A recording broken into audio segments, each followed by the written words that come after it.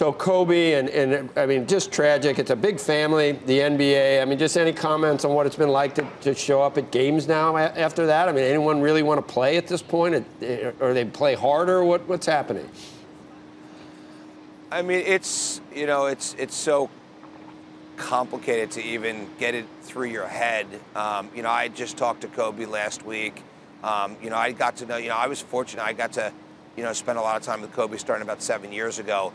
The one thing I'll say about Kobe is what made him successful on the court, and that absolutely, working harder than anybody else, was the same thing I saw from him in business. I remember when we first met in 2013, he would literally call me before a game, after a game. There were sometimes he reached out 10, 20 times in a day because he had so many questions about how to do things in business. And I said back in 2013, I said, this guy's second act is going to be better than his first act. And you're talking about a guy who won 5 championships, and he was so incredible at driving, the entire sport and his team on the court. But, his intensity off the court was the savior even more. And you saw the same thing with his family. So, I think the world's heartbroken. I think it's not just the basketball world. I think everyone's trying to do what Kobe would want us to do. I ended up having a conversation with Steph Curry after we played the Warriors earlier this week, and we were both looking at each other saying, like, Kobe would want us to find a positive in this and find out how to make you stronger. And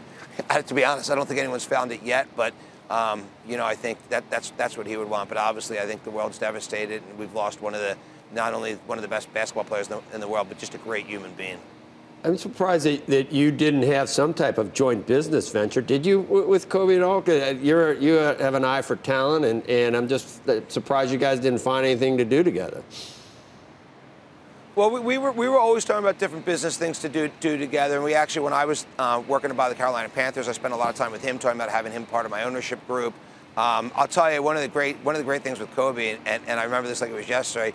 He told me when he was in 2013, he was just asking me question after question about business, and he started talking to me about this company called Body Armor. He's like, I love this company. I'm telling you, Michael, like my instincts are telling me this is going to be huge. And he made the investment in that company. I think he put $5.5 million in, and I think he made $250 or $400 billion from, and that was his first investment. So here's this guy, whoever, so many people can be skeptical and say, hey, is he going to be successful when he transitions from basketball to business? And the first investment he made like literally a 50x plus. So, but that's Kobe. I mean, he was just an absolute winner in everything that he did. And, the whole world's going to miss him dearly.